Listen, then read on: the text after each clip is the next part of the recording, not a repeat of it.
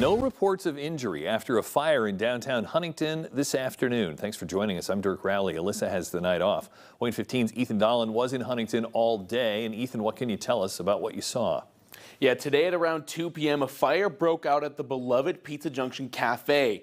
The beloved building was once the city's train depot and has remained in use since then. We were on the scene as residents came to see the historic building ablaze, and two things became immediately clear. First, people love this restaurant, and second, as much as they love it, they're ready to show the owners that love even more.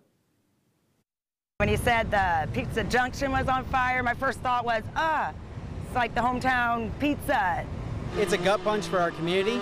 We've been through quite a bit here, ups and downs the last few weeks, but you know, Pizza Junction is one of those family heirloom restaurants and traditions here in the city of Huntington, so it hits all of us. It's just a fabulous place in town here.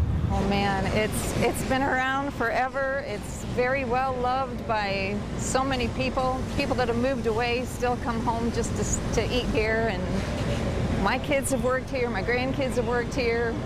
It's very sad. I don't know where actually we could go, because it stayed open most of the time in the evenings and things, and they just had good food, period. The owners have been, the owners for all those years. My kids worked for them, and already there's lots of outpouring of love and prayers for them. The people that own Pizza Junction and the help are just fantastic.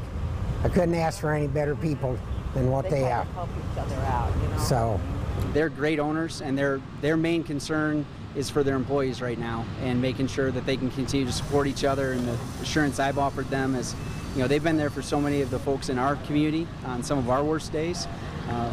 Food is a great comfort in times of grief and trauma, and Pizza Junction is right at the heart of our community that way. And so they need to know, and we're going to demonstrate it to them, that this community will be for them the way that they've been for a lot of us. We have no further information about how the fire started or how extensive the damage is. The City of Huntington's Fire Department told us they would issue a press release when they find out more.